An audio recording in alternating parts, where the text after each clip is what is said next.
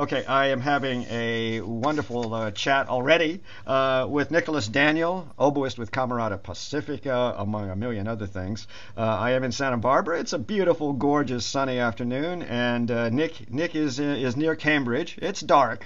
We're It's talking eight. dark and it's getting down towards freezing. Oh, still, wow. I Yeah, had well, for, the daytimes are now much warmer, but yeah. the evenings are still cold. My daffodils are not happy about it. and I had forgotten. I had blocked the weather out of my student days in London in memory.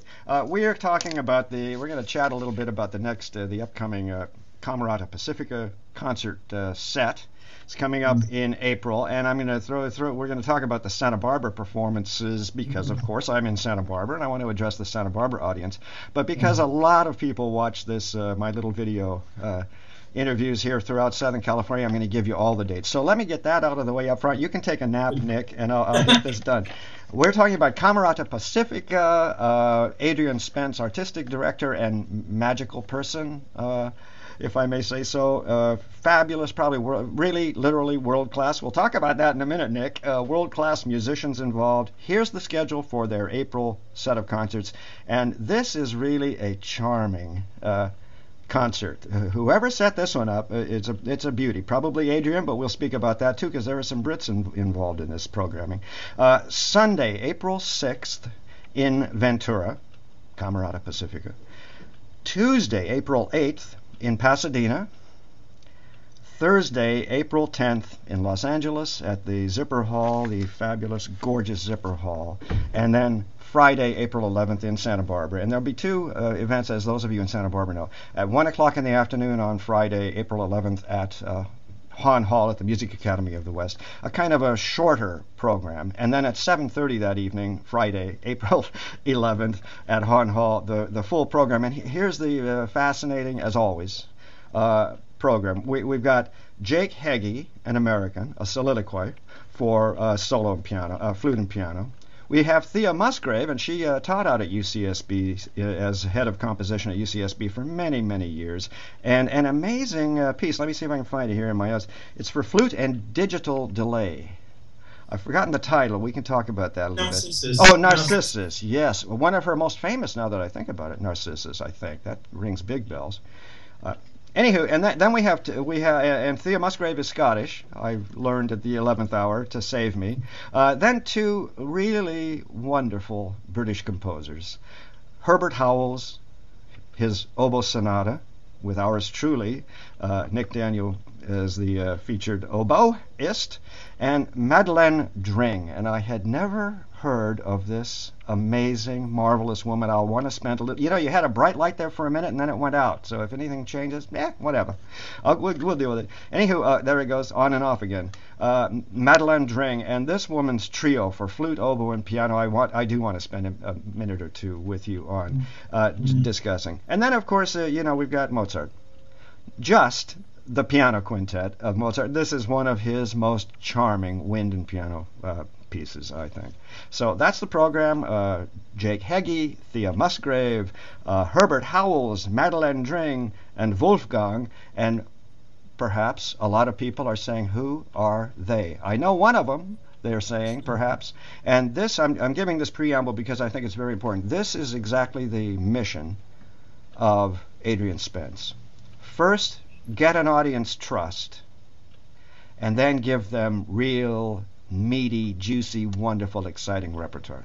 So, can I call you Nick? I know Nick Ormrod in Britain, and Nicholas is just too many syllables. Is that okay? I'm going to Nicholas when I'm written. There you So go. Nick is Okay. fine. Thank you so much. All right. I'm Dan, of course. I have the Yes, same problem. It's Daniel when it's written out formally. exactly. Everybody calls me Dan. So it's- Anyway, Nick Daniel is not only okay. We're going to say this, possibly, maybe even, at least one of the best oboists in the world, and this is no kidding. I've watched this guy play for some years now. An astonishing control over one of the most horrifying instruments. I'm a clarinetist, and luckily, when Richard Stoltzman said make reeds, I said, thanks very much, I'll be a conductor. Okay, that was at Cal Arts a million years ago. And oboes and bassoons, as most everybody knows, have to make their own reeds, and this is just a nightmare. I don't understand it. Let's start there, if you don't mind, which is, how could any kid suddenly become inspired at age whatever you're going to tell us with an instrument that fights you for years? Well, it doesn't fight you if you're properly taught. That's the Uh, thing. And when you're little, you have instruments. The junior starter instruments are not as resistant, not as problematic, and you don't have to make your own reeds when you're little. People make them for you. It's expensive. What you need is a little bit of money, unfortunately, because it's you can't buy. You can probably buy a flute for $100. It wouldn't be brilliant, but you certainly couldn't buy an oboe for less than 10 times that. Even a starter model. This is a problem, something that some of us are trying to sort out a little bit with some of the makers in the world. But the thing is, what tends to happen with oboists is you get a kind of crazy kid, and they sort of do a bit of listening and a bit of thinking, and they go to their mum and dad. You know what? I want to play the oboe. The what? But with me, it was very different because I'd been singing in my local church choir. My parents were churchgoers, and obviously they dragged me along too. And then I sang in the church choir, and then my voice became very, very good, and I was lucky, blessed with an amazing treble voice. I'm told I haven't got any recordings of it because this was quite a long time ago. But what happened was that my mother thought it'd be an idea for me to go in for a cathedral school. So we have these incredible cathedral schools in this country, in Britain, who have resident choirs with a private school attached to it, and you get a huge chunk off the school fees, which is always nice. And in order to be a chorister, you had to learn two instruments. And so I played the piano from very young because my mother had given me the choice between horse riding and playing the piano, and I thought horse riding sounded a bit dangerous. You are a nerd, aren't you? Jeez. So I took up the piano, and then I didn't know what other instrument to play. My grandmother said the boy must play the oboe. So Granny was kind of wonderful, very, very sweet, gentle, loving, but quite commanding person. So the boy took up the oboe, and he did very well very quickly. And it just seemed to me that it was exactly the same as singing. And when my voice slipped and then finally broke, I was left with the voice I had left with was my oboe. So that's what, and it's exactly the same range as a boy treble, exactly the same range. And so I sort of feel that singing is I sing with the instrument. It sings from me. That's really how even when I'm playing the most contemporary, most extreme, most virtuosic piece, I'm still always trying to sing with the instrument, even if it's very, very, very fast and crazy. I'm still trying to make it sing. And when I did the Elliott Carter concerto, and Carter was listening in, and I did it at the proms, and you can actually see it on YouTube on my YouTube channel, which is N Daniel Music. This fantastic piece, but very, very complex. And he just said, everything must sing, make it sing. So I thought, yeah, that's just up my street. So luckily that's kind of how it all started. And it's been very good to me. It's such a funny thing. I call it puffing down a twig, because that's basically what you're doing. Because the reed is actually made in very good wine growing areas. It's not necessarily combined with wine and reed making, but in very good winemaking areas like California, you can get very good reed cane, and of course south of France, Spain, Israel, Hungary, Argentina.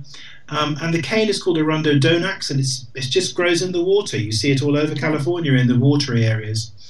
So we make those reeds ourselves. It's a long, boring process I won't tire you with, but yeah. But it's actually reed cane that grows in water that you turn into this thing that crows and makes a sound, and then that makes the sound of the oboe. So while we're there, my first and only rude question. I knew an oboe, a family, and the two kids that I knew were an oboist and a bassoonist. And they always seemed to me to smell kind of funny. And I thought that was because they were always making reeds and had all that rope and stuff. Is there anything to this? I need to get over this. You don't smell funny, eh? I invite anybody to come and sniff me. I smell good. Okay, that puts that one to rest. Now let's see what Joe Malone is my goddess. When I stop blushing, we'll be able to continue. So we understand something about that your career really as an oboist began at about the age of 18, if I got that right, the competition and so on. Yeah. And so now, then we're going to deal with the program. I've got to keep track of time here, but I'm curious about when does that other thing as a clarinetist cum slash conductor. When does that other thing called, ooh, I'd like to stand up in front of some people and make some music, when did that hit? Conducting. Well, it was comparatively recently, I suppose about 10, 15 years ago. Basically, I'd always thought that it might be something I wanted to do, but I resisted it very, very strongly because I felt that it was probably just my ego talking and that I should be satisfied with what I've got, and commissioning pieces is such a great thing to do. I've commissioned hundreds of pieces from different composers. It's really a major repertoire for the future. So I thought maybe that's enough. And then somebody asked me to conduct something with a recording for them, and I just felt as though I'd suddenly got the wind beneath my wings, and I've been developing it.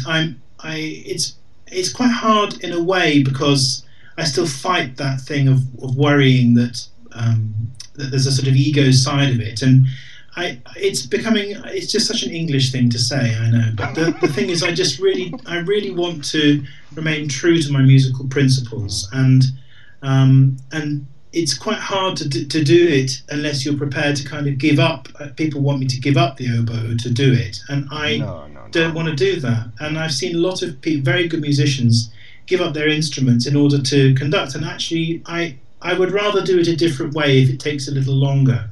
And I've got a lot to say with the instrument, and I find, more and more I find that my voice is my singing voice, my instrumental voice is my singing voice, and I can't do without it. So I'm just, working away, doing what comes up. I do some great conducting work and have some fantastic experiences and immerse myself in major masterpieces. But I tell you something. Being an oboist is an awful lot easier than being a conductor for one very major reason. If you take maybe the most famous oboe concerto, perhaps the Strauss oboe concerto, how many times have you heard that piece?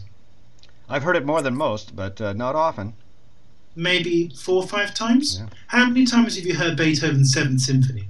Yeah, hear. So when I walked on stage in Sweden, in Jönköping, to conduct Beethoven 7 for the first time, I walked, just about to walk on stage, I went,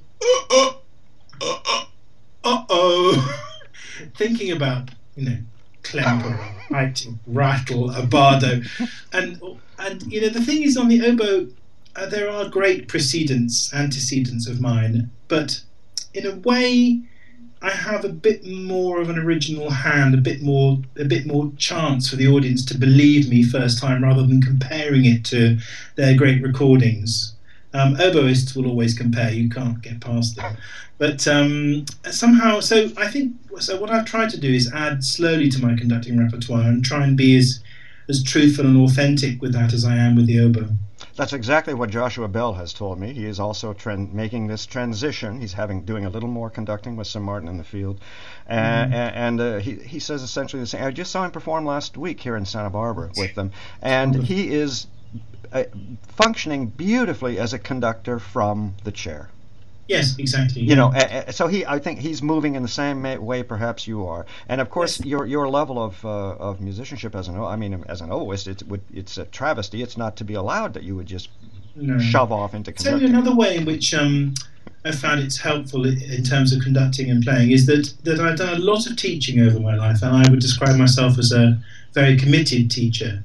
And somehow, when you're coaching or teaching, what I'm trying to do is to get the very best from people, to make them find their sound. And although when I conduct, I find my orchestras do have a sound, it's my sound, I want them to be themselves. I want them to be relaxed and be themselves. So helping people feel relaxed in that way, in a social way, I don't mean socially, but I mean in a social way inside an orchestra, is something I think I have a skill at. I think Josh is. I met him for the first time the other day. Our paths had never crossed, although I taught at Bloomington for a while, but it was after he left. But I really do admire him, because above everything else, he's not just gone in there, played a concerto, then stand up waving his arms. What he's done is he sits with the orchestra and directs from the violin, and he's learning a lot about the music from that. And it's a very successful collaboration. It's given that orchestra a whole new lease of life, I would say. I heard them without him actually last year when I was there exactly a year ago, and that was also a great concert. And I remember when Neville Mariner conducted the orchestra. 90 Completely, years old this you know. week. Oh, he too is still alive. Oh my God, there's hope for us all. Conductors don't die easy. Well, let's talk about the program here because time Yeah. is slipping by and people have such limited interest time. Justifiably, let's say, in this busy world. So the program is going to have two flute works, Thea Musgrave's piece, as we discussed, and Jake Heggie's piece. And I really want to hear a little bit more about the two oboe works, the oboe sonata of Herbert Howells, English composer, and this really enchanting trio, composed in 1968, I think. When everybody else was going through the Sturm und Drang of the Cold War, this literally, I hate to be corny, but walk in a country garden of Madeleine Dring's this trio for flute, oboe, and piano. Go. Tell me about these two works. Well, I'll talk about the Dring first, as you've mentioned it. Madeleine Dring was a singer and pianist. She used to sing while she played the piano herself. And so she wrote a large body of extremely beautiful songs. She was a pupil of Vaughan Williams, actually. And she had in common with Vaughan Williams that she was synesthetic, and that when she heard a key or a certain note, she would see colour. This is a very interesting subject to me. We'll talk about it more another time. But she was married, as it happened, to a very, very fine oboist, a man called Roger Lord, who's still alive now, and he was the first oboe of the London Symphony. And she wrote quite a few delicious, I mean, that's the best word for it, charming, delicious, tasteful, gorgeous little pieces, quite light, but always with a sweetness to them and harmonic, extreme harmonic beauty. She wasn't interested in Darmstadt or any of that stuff. She just did her thing. And some of the best composers sometimes are people who live outside their own time. You could say, actually, that the composers such as Herbert Howells, maybe Vaughan Williams, maybe even Britten, lived very successfully outside the time they were living in. There's a kind of oboist, it's a one Dawson's, who was an incredible British oboist of the period, who Howells wrote the sonata for. He had so many pieces written for him, and many of these composers, I think of them as the romantic repertoire that the oboe has missing, because in the romantic era the oboe was not a soloistic instrument. The piano, the violin, to a lesser extent the cello was, but particularly the piano, and larger forms dominated.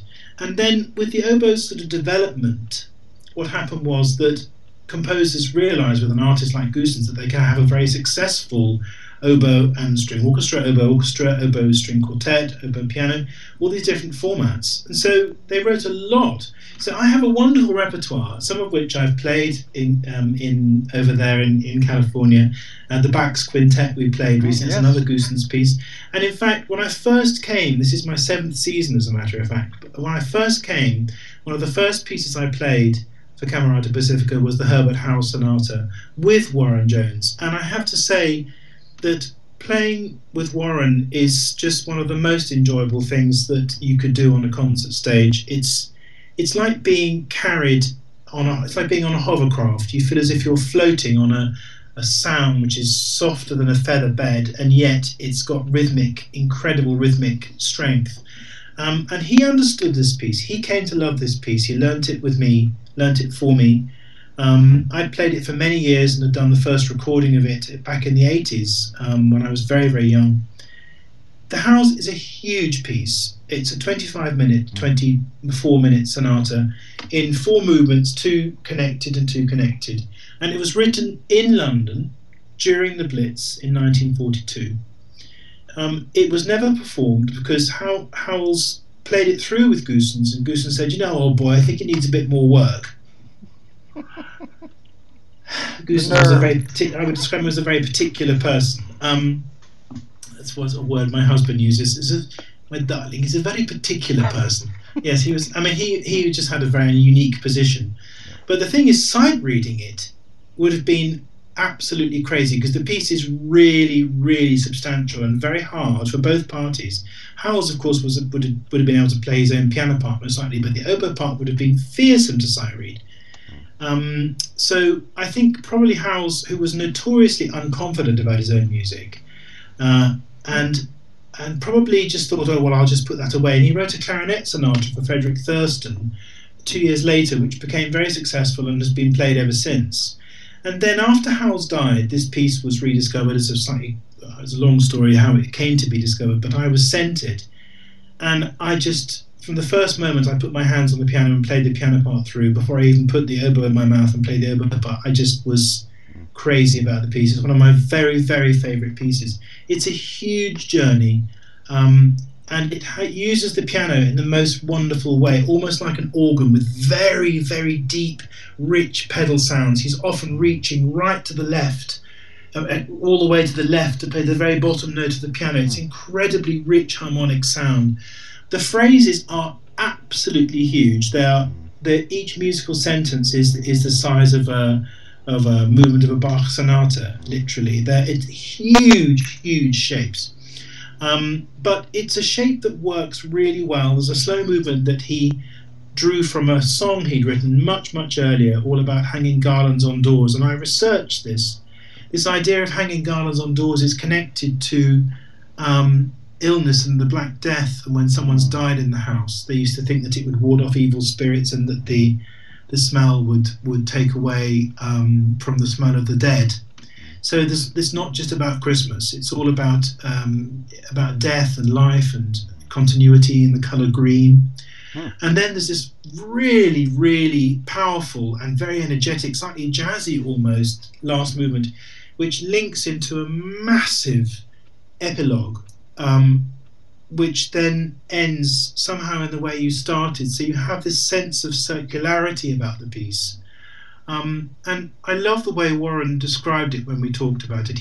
We did it about 3 or 4 times, and then he said, I'd like to introduce it tonight. I said, Warren, that's great, you talk about it.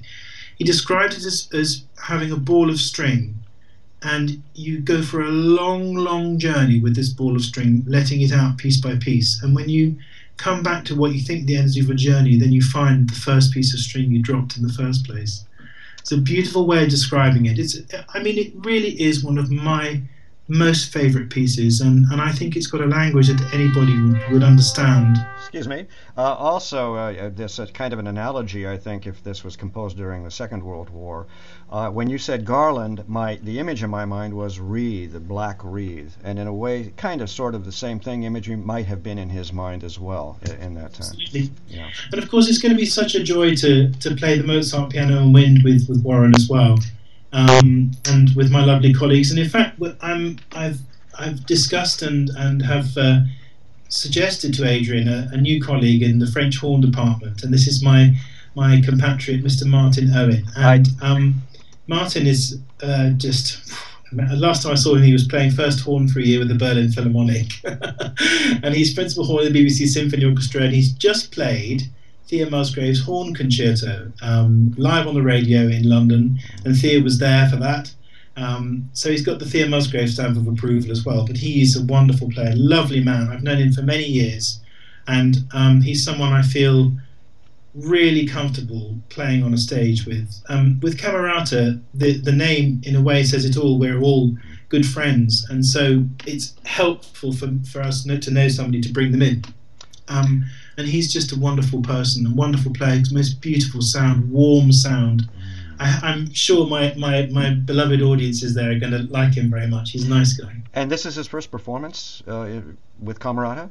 It is. Aha! Nice. Thank you for the scoop. Probably I'm the last one to hear it. Let's see. Let me just see what we're missing, because we're running a little tight here. Let's see. We have spoken about the Madeleine Dring work, the trio for flute, oboe, and piano. Just to say one more thing about that is that the slow movement of that Madeleine Dring has one of the best tunes in all of 20th century music. It's seriously great tunes, beautiful, great fun to play it together. Yeah, we haven't talked about Jake Heggie's lovely piece. And of course, I understood that to be for something else, for flute and piano. It is. Okay, but you want to talk about it? Please do. Aren't I allowed to talk about flute? What's so wonderful about the Jake Heggie piece is it was written in memory of a lady called Suzanne Malouk, and she was the sister of Lucy Jansen, she and Richard Jansen are great supporters of the arts in Santa Barbara, and very, very dear friends of mine.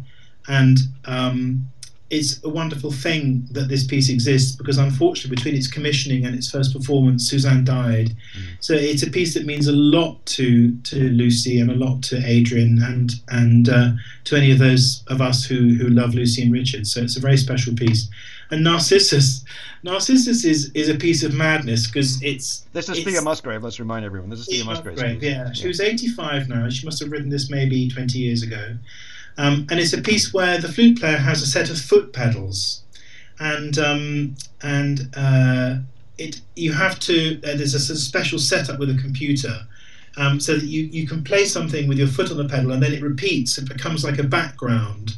If anybody's seen the latest techniques of this are, you can see somebody. There's a guy on a trombone doing it with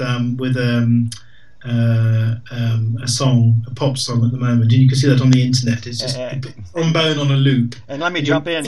We Americans saw that just a couple of nights ago. I, by accident, The Tonight Show. Somebody, a famous jazz pianist or something, or singer, and the host, and they did their little loops on their the flat screen. If you Google Vida La Loca Coldplay trombone on a loop. If you Google that, you'll find this guy doing it. It's exactly the same technique. But of course, Thea's piece is done with such massive integrity, and it's all about Narcissus, who fell in love with his own reflection, and therefore was the gods in anger and laughter turned him into the flower that we know as a Narcissus, which is exactly from this time of year in this part of the world. That's sweet. Bit of programming coincidence or not? Narcissus. Yeah. By the way, is this another Adrian Spence kind of programming, or did you have some input? Well, the only input I had was that in the very first program I did for Camerata Pacifica, which was a 2-interval marathon of about 3 45-minute halves, all featuring me. Which was kind of my audition for the group, really. I suggested that we did the Howl Sonata and gave him my recording of it. And he, of course, has always remembered that piece and how much people loved it. I mean, I just remember in Ventura, which is a wonderful audience as well.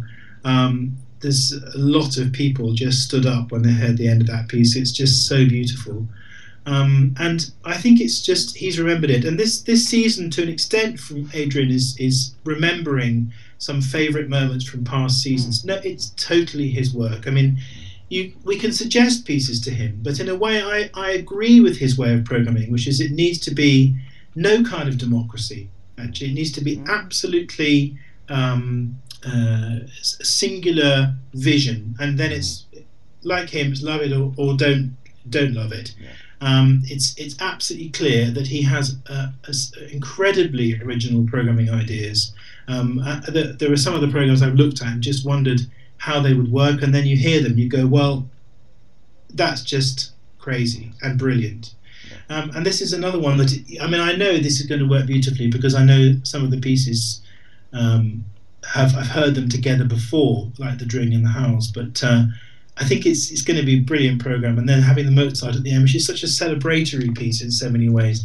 And it's a piece that Mozart, of course, himself wrote to his father and said, this is the best of me. And when you have Mozart saying, you know what, I think I've done a good one here, Dad, it's like, okay, this piece we have to enjoy. And I read that as I was prepping last night, as I was listening to the opening bars of that quintet, and you instantly go, oh, this is a good one. Yeah. There's something very celebratory about it, and I don't know, I always feel it's got something about wedding. It feels like wedding. There's so many times you hear church bells in the piece. And of course, the old cities in Europe, they still now, they have incredible church bells. And it's got that feeling to me. And there's some thought that it was just after he married Constanza, or that we know it was just after he married Constanza. But I think there's something about it. And of course, in Britain here this weekend, we're celebrating that same-sex couples can marry for the first time and be equal to everybody else. So we're kind of celebrating marriage in every way at the moment. So it's on my mind. Maybe that's where the idea came from. No wonder you're hearing wedding bells and church bells. And marvelous. Yeah, probably. And we were referring to the Mozart quintet, the quintet for piano and winds on this program. We're going to have to leave. I would love. We'll talk again on other subjects because I have met a Hollywood composer, a young woman. I've forgotten her name just now. Who is, what is that again? Synesthetic or whatever? Synesthetic, yeah. Synesthetic. Thank you for correcting me. It's a very useful thing to be for a film composer because you can actually copy what you see on the screen in certain ways. Yes. It's good. Yeah. So it's a fascinating subject all by itself. But you're telling me that Herbert Howell's this piece is green. Yeah, something like that. You know, luckily it's not my bag, but Madeline Dring was synesthetic, and so was Vaughan Williams. Oh, okay. Sorry, it was Madeline. So was Ravel, his teacher. Really? Yeah. Oh. Absolutely. They kept it quiet, apparently. Let's see. We're done. Let me give the phone number for Santa Barbara ticket sales. This is Hahn Hall, the glorious chamber hall in Santa Barbara, on the Music Academy of the West Campus. You can't go wrong on that one. We're talking about there are 4 engagements throughout Southern California, so look at your local TV guides or something. But we're talking in Santa Barbara on Friday, April 11th. 1 in the afternoon for a sort of mini performance, and then at 7:30 the full concert that we've been talking about. Wonderful, wonderful concert. And the telephone number to call if you're going to take a trip up to Santa Barbara or if you need more information about the other venues, Pasadena, Los Angeles, and Ventura. The telephone number at the Camerata Pacifica office is area code 805-884-8410. Nicholas Daniel, thank you for allowing me into your home at whatever it is. To come back. I just love coming there, and I mean, Camerata is just my #1 chamber priority of anything I do anywhere, and the audiences are also my major priority. It's just a very special group of people to play for. Thank you so much. Indeed, world-class music making, as I say ad nauseum, but very true. Thank you very much indeed. I'll see you in a week or so. Okay, thanks. Bye-bye.